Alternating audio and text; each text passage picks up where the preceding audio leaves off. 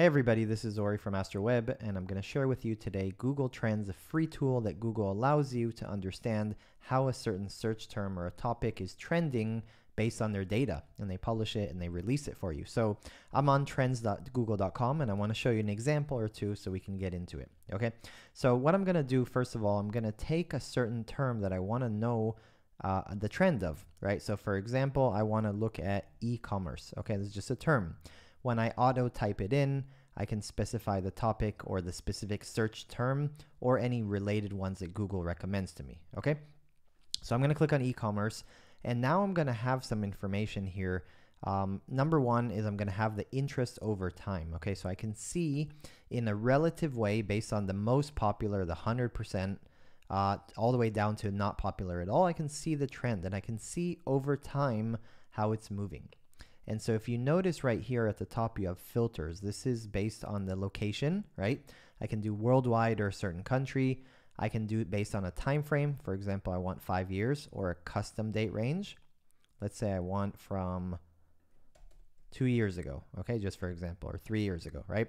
So I can see that, and I can actually filter by major categories and what type of search, right? The search term that I'm looking for, is it a Google search, a YouTube search? Is it just a regular web search or an image search, right? So I'm going to see here, and I can notice, for example, in the last 2 years roughly, that I can see that the trend overall from about this period, from about March 2020, is kind of going up. And since then, it kind of went up all the way right here. And then what I can also do is I can see more information, the entrance by subregion, for example, and related topics and related queries, other terms that people search for that are related to e-commerce. So what I can do is I can also export to CSV. I can open it in a spreadsheet. I can embed it, right? Embed it in my website, and I can also share it.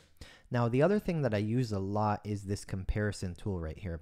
So in many cases, I want to search for two different products, two different terms, two different things, and I want to compare how popular they are and how the trend is actually going. So let me show you. Let's type in, for example, Nike. Okay, I'm going to search, and Adidas. Okay, I want to see which one is more popular, for example, and I can have more comparisons. And you'll notice here, right here, you see Adidas is actually less popular than Nike, right? And they have some kind of similar trends right here. Or at least there's some kind of spike right here. Okay, and you can see there's some kind of correlation between them. Maybe the times, for example, this looks like Christmassy time, right? Holiday season in US. And obviously I can filter otherwise. So that's basically it. It's a way for you to see in a relative way how popular things are. You can compare things, you can filter. It's a really nice tool, and you can, obviously download the data and use it for other research purposes.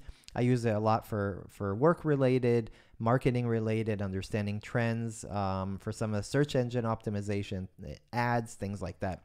So hope you enjoyed this video. We'll be making more videos. If you have any questions, let me know. Appreciate your time, guys.